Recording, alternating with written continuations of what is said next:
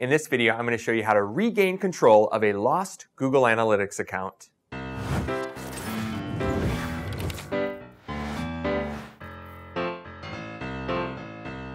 going to show you how to do this in 6 simple steps. And trust me, this is going to be much easier than you probably imagine. Everything I'm going to demo here is going to be done on the Chrome browser. So first thing you're going to want to do is navigate to the Chrome Web Store. And we're going to install an extension onto our browser. The extension that we're going to want is Tag Assistant by Google. So what you can do is to search for that, install it into the browser, and then what you're going to get is a little icon that looks like this. And what this extension is going to allow us to do, first off, is just find out what the Google UA ID is on the website that we're trying to get analytics access to. So in theory, the way this is going to work is we need to find out what the analytics code that is currently on our website, and we need to get that information to Google. So just for this demo's sake, I'm going to navigate to my website, and once you have the extension installed, what you can see is Tag Assistant has found 2 tags on my website. And if I click onto the Tag Assistant extension tool, basically what you're going to see is I now can find out what the Google Analytics UA ID is, because we're going to need that. From there, we're going to want to navigate to Google Analytics, and you're going to want to log in to the account, the Gmail or Google account that you're going to be managing the analytics account from. So you're going to navigate to Analytics Help, come down into the actual help questions, and you're going to want to go to Manage Accounts and Users. From here, you're going to go to Common Issues. And once you're in Common Issues, you're going to navigate to the bottom, and we simply want to go to Unable to Sign into Account. So from here, we're going to have to basically prove to Google that we own or manage the website in question. So this help document is going to show you a few ways and basically walk you through how to prove ownership of either your website or mobile app, and it's going to have all the instructions that you need. But essentially what it comes down to is they're going to give you some words here that we need to turn into a .txt file. So basically what we need to do is we need to copy this phrase here, or this paragraph, set of text, and bring this into a word editor like a word processor or Microsoft Word. And so we're going to paste that in, and basically what it's going to ask us is it's going to have this code here. Keep in mind this might change, so don't necessarily copy this verbatim. Double check with what's in your help document. And then all it's going to ask is insert email address. You want this to be the analytics account that you want granted access. So find the email address to the analytics account that you want granted access. That's what you're going to put in here. Put in the UAID. So again, that's the ID that we went and found using Tag Assistant, and then insert the date. And then what you're going to do is you're going to file Save As, and you can save this as a .txt file right out of Microsoft Word. So you're going to name that file analytics.txt, all lowercase. From there, you're going to navigate to your website, and you basically need to upload that analytics.txt file onto the root of your web host. Now there's a couple ways you can do this.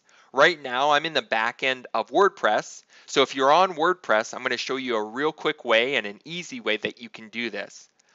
But if you aren't using WordPress, some other ways that you can do this is through FTP, such as a tool like FileZilla, or you can log right into your host itself and go to the cPanel, go to the file manager in your cPanel, and upload that analytics.txt file. But if you're on WordPress, here's a real simple tool that you can use. This is a plugin called WP File Manager. And basically, it's a free tool that you can upload onto your WordPress. And what it's going to allow you to do is you don't have to find your hosting, log into your cPanel, anything like that. You basically just can come in here, and if you navigate to this floppy disk with the plus sign, basically this is how you upload a file. You're going to click on that. You're going to upload that analytics.txt file, and then it's going to be right in the root of your website. So your domain, you could even look for this if you type in your website /analytics.txt. You should then see your file and the text that you added right on your browser.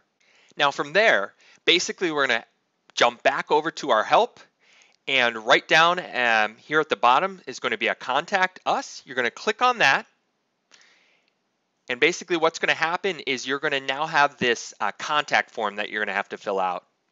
And basically what you're going to do is you're just going to enter your name, your contact email, the customer's Google Ads ID, if you have it. So only if you have a Google Ads account. Keep in mind, this process will essentially work for getting access to Google Ads as well. If you have the email address of the last known analytics account manager, please add that. If you don't have these things, just put an NA.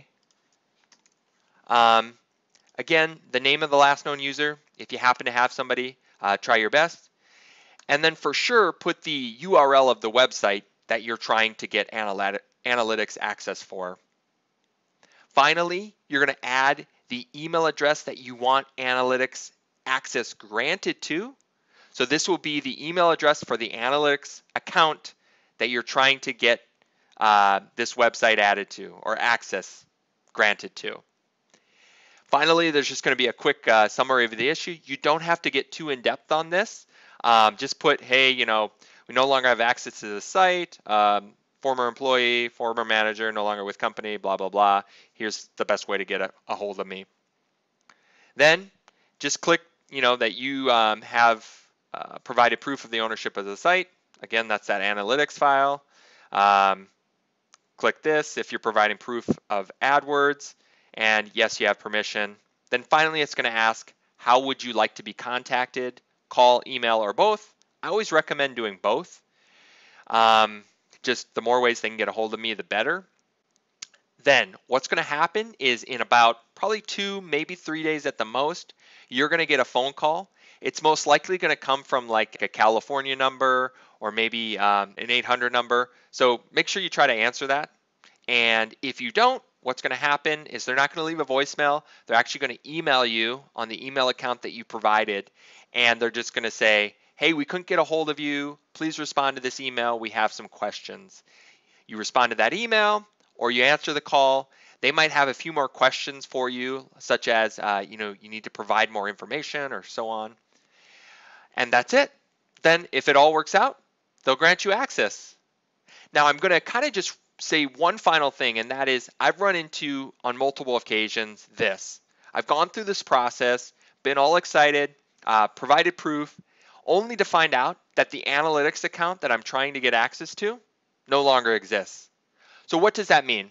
That means that basically while my client's website had an analytics ID still, embedded in the header of the site, that code is no longer linked to an actual analytics account anymore. And I've run into this on multiple occasions. That just means that most likely the account eventually got deleted, or maybe the person that was responsible for it deleted it when they exited. Who knows? But just kind of be prepared for that. And if that happens, I've just had to start from scratch. It's a little bit of a bummer, but it does happen. So that's really it. So go ahead and have some fun, and good luck taking these 6 simple steps to getting access to an analytics account. Thanks so much for watching this video. If you like this content and want to see more like it, hit the subscribe button below. And when you see that bell pop up, click that too, and you'll get notified every time I post a new video. We'll see you in the next one.